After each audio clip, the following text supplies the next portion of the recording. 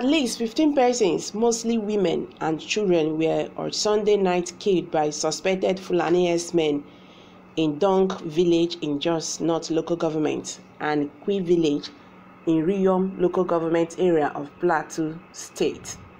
A resident of Trãg village told New Telegraph on Monday morning that the assassins gained access to the village late on Sunday night and killed an entire family of 6, including a cleaner, while 2 others were killed separately. Also, the same night, a source disclosed to New Telegraph that suspected Fulani herdsmen invaded K1LL village in Riom local government at about 11 p.m. and also wiped out another family of 7. The member representing Riom constituency in the Plateau State House of Assembly, Honorable Timothy Danton, confirmed the slaughter in K1LL village. He said the attack took place while the villagers were asleep. The lawmaker, who was on his way to village, condemned the attack and described it as barbaric and urged security agents to arrest the criminals. He expressed sadness that his constituents were presently being killed by unknown gunmen, pointing out that Riom had been suffering attacks since 2001.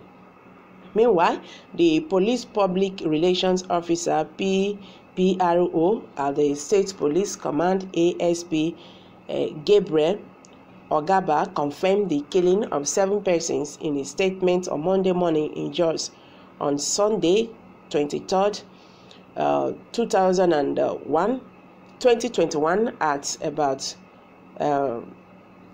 2 hours ago. The command received a distress curse that yet to be identified gunmen came out suddenly from a nearby bush, invaded Trãg village, Jos South local government, and killed 7 persons.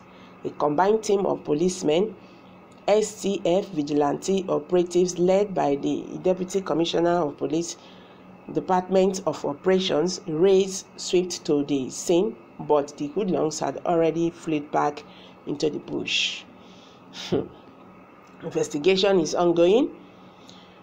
Effort is on to arrest the fleeing suspects. Meanwhile, security has been briefed up in that area to prevent escalation of violence. Oh, Nigeria is in a big trouble, honestly speaking. For how long are we going to keep on crying for our loved ones? For how long? For how long will this continue to happen? Anyway, guys, let's hear what Nigerians have to say. The governor is the most useless person on earth and a slave to the cabal. His people are dying and the useless man is still fraternizing with his enemies. He has never spoken against the activities of these evil people in his state. Someone just dropped that. Someone said the governor has been brought over. This governor of Plateau State must be stupid man I ever say. I don't know what this country is turning into. Please, Baba God, fight against those that are fighting against innocent. Honestly speaking, this is getting out of hand. The way they kill innocent people as if they are slaughtering animals. For goodness sake, they even when you are killing animals, you respect them. But people are being killed without value. This is really very, very, worrisome. The question now is, which way? What are we going to do? Which way? What are we going to do? I don't know what to say.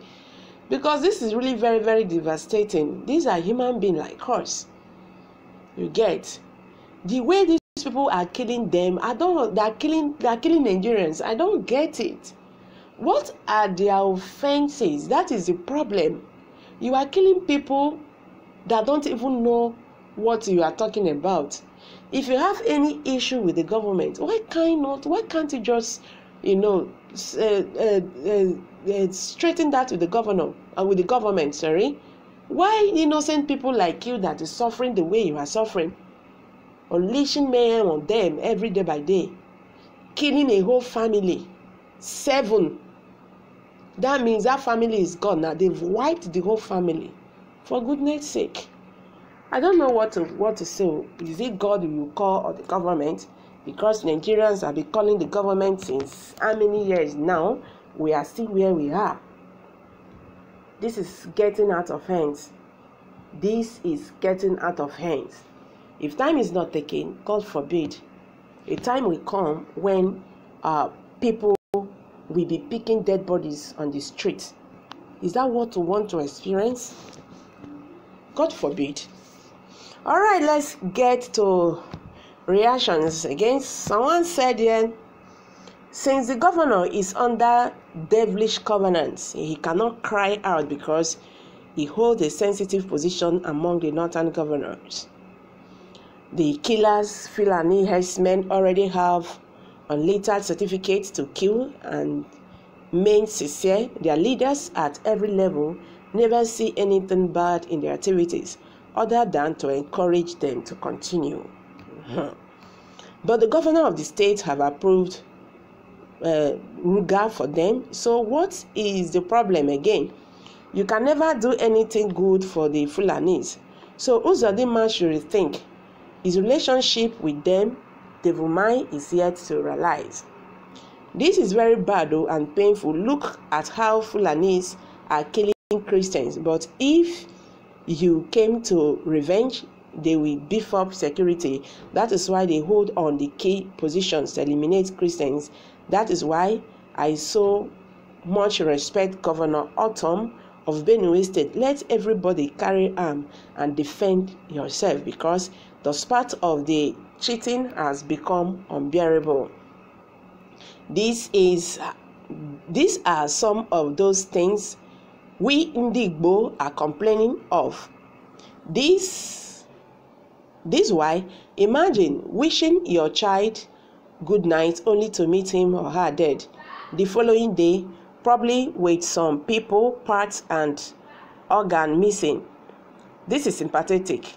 These 15 people are gone forever and nothing can be done about it, because the government should entirely brought them to an empty book. The hills of Nigeria are too much, and nothing but separation will just salvage her.